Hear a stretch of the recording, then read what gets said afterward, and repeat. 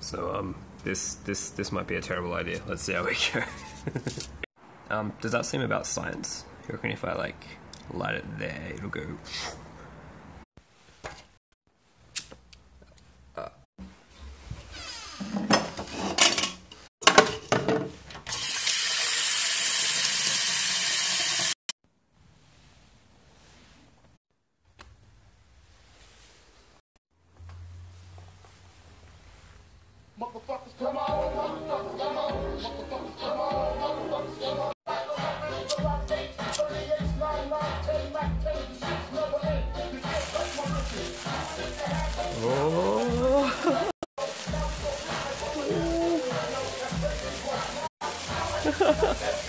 That is way more smoke than I was expecting.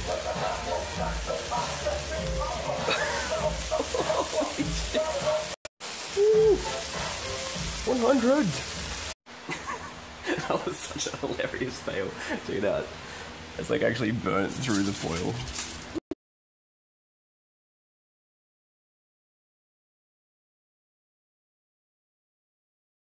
Okay, let's discuss a really out there one. This, and this guy. About this. Femtotech!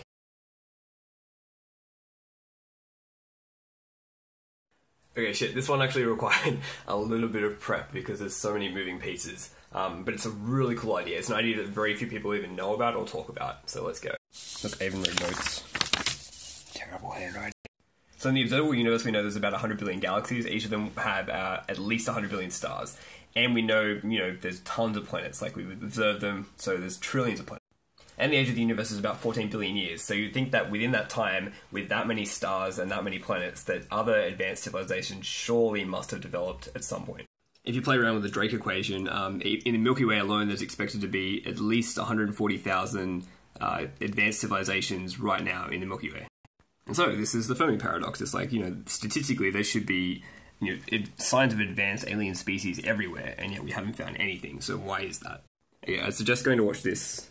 The Kurtzigats, I can never work out how to pronounce that. But yeah, this is a two-part series. It's really awesome. Go watch it. So there's a bunch of theories out there as to why we haven't found any evidence of other advanced civilizations out in the universe. One is pretty much just like, well, we could be the first or one of the first. Or there's the idea of like there's a great filter. Maybe there's some limit or there's some stage where a lot of species get to there and they end up just like destroying themselves because they invent some technology that destroys them or something crazy. The other one I've talked about before is the fact that the universe is about 90 billion light years across and it's expanding outwards. There's like a thing called a local cluster as well where we can actually get to the next cluster. If the fastest you can possibly travel or send information is the speed of light, if that's the absolute limit, then it also means that the universe is so spread out that you may as well just stay local. I mean, to Alpha Centauri it's 4 years. And to just traverse the length of the Milky Way is 100,000 light years. So even traveling at the speed of light, it'll still take you 100,000 years to do. So you can spend 100,000 years in a little tiny nano-satellite, nano-spaceship going through the darkness and emptiness of space, trying to find something interesting. Or you could just build a Matryoshka brain. And these guys actually cover it as well. Matryoshka brain. So you wrap around like a red dwarf or a star, you absorb all its energy, and you compute. And your entire civilization lives in this. And he goes on to show that these cute little animations of all these alien species living in the Matryoshka brain. Because you can simulate life. I mean, they're living in like little virtual worlds, simulating universe. And so the idea there is that there could be an incentive to actually, rather than expanding outwards into the universe, you just expand inwards and you stay within your own solar system or within your own kind of cluster and just move inwards. And so you look at like Intel and like CPUs and semiconductors, like obviously the trend is towards, we're down at the nanometer scale now, pushing for 7 and 5 nanometers. So with CPUs, the smaller you can make the transistors, the more you can pack onto a chip, and the closer you can put them together, which means their signaling speed is much faster, so they can process and compute faster. So we're currently creating like little nano machines and doing nanotechnology and CPUs at the 10 to the minus 9 meters. The next one down is pico, but actually there's nothing in nature at that level. But at the femto level, you're talking about things like quarks and gluons. So that's 10 to the minus 15 meters, which is actually 1,000,000 times smaller than nano. So you can do femtotech. Okay, now I'll introduce this guy, Hugo de Garis. He's awesome. So the first time I met him was at a Singularity conference in Melbourne in 2011. And he has some pretty cool and crazy ideas. He does have one idea called the Artilect War, where the Cosmos and the Terrans, basically people who want to transcend and people who don't want to transcend with machines, fight each other and 1 billion people die. But I think his ideas on femtotech are really cool, particularly how it relates to the Fermi Paradox. So Wow, let's walk to the beach because I've been inside too long, and I'll discuss it down the beach. Yeah. Whoa, check out the view. This way.